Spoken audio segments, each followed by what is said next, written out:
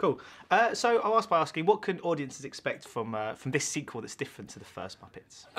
Muppets Most Wanted is an out-and-out caper comedy movie. It's like 100% 100 miles an hour from the very beginning. It's a very fast-moving, fun action. It's an action comedy musical, and there aren't many of those around, so that's why it's worth watching. Is it fair to say it's something of a darker offering than the first as well? Potentially, only because a caper naturally involves some sort of crime, and when you have crime in a movie, it tends to go a little bit darker. But I was very keen not to make the same film twice. I wanted this film to be different than the last one. The last one's a very emotional reunion, family coming back together again kind of idea. And this one, the family's together from the very beginning, so it's very much like a what's next kind of movie. And I love the idea of doing a kind of movie about a big diamond, those kind of movies. And I thought that Muppets would fit very nicely into a kind of heist caper movie. And of course they have done one before in the 70s, which was great. And so it's a good tip of the hat to that too.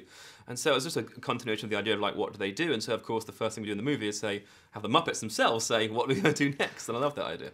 And well, I mean, it is very self-referential, the Muppets. Was it quite difficult to find that balance, I suppose, between... Yeah, because you don't want to overkill it. You want to do it all the time. It's just fun because you can do it in the Muppets world. It's fun to do it now and then. But you're right, you don't want to do it too many times because it gets a bit like, okay, all right. So, yeah, we do it when we can. But it must be quite fun to work with that kind of blurred line between reality and... Well, also in terms of the jokes you write for this. Obviously, I've been writing comedy for 20 years, so it's funny for me to, often comedy these days is very nuanced and subtle and situation-based and awkward, whereas Muppets is just like joke writing. You write a joke and you write the most ridiculous thing you can think of and put it on the page and it works because it's Muppets. And jokes you can never get away with anywhere else you can do with Muppets, which is really fun.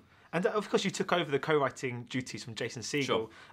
Did you feel a bit of pressure because he did such a fine job with the first? Well, yeah, but I remember on the last one, as a director, you come in, you always help out a little bit, and so I did a little bit of writing on the last one. And I know Nick Stoller from before; he's a friend of mine, so he and I knew each other. So I knew that writing with Nick would be very straightforward because we were friends. So it was like one of those things where we just hung out and told each other jokes and wrote it down. That's it. But yeah, no, I mean Jason did a fantastic job and he was brilliant in the first movie. But I think he very much felt that his job had been done with Gary, and that was it really.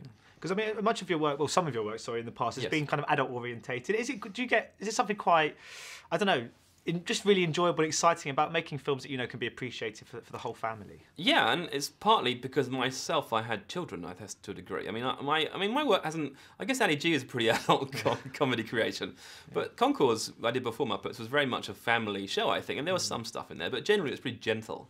And I love the idea of trying to make people laugh without resorting to anything which is even vaguely rude. It's really fun, and so Muppets is a natural progression of that. And so I love watching films with my daughter who's 7 and seeing how she reacts to it and how I react to it. And that's Muppets should be that. It should work for both she and I. And talking of Flight of the Conchords, of course, Brett's done the music again, and Jermaine's got a role in this one. He is. Brett's ability to write funny songs that are just so wonderful always surprises me. Do you get surprised when he sends in these I've worked with him for 10 years nearly now, and he's just the most incredible songwriter because he has this great gift of melody and comedy, and that's a really unusual combination. So I can write an idea down in the script for a song, knowing full well that Brett will come up with something great, and that's an amazing gift that I have, that Brett is able to do that for me. So yeah, no, he's our secret weapon. So just finally, Through the Looking Glass is next for you, I believe. So when does that kick off? And you must be very excited about that project. It starts, we're actually in production right now, and we start shooting in the summer in the UK.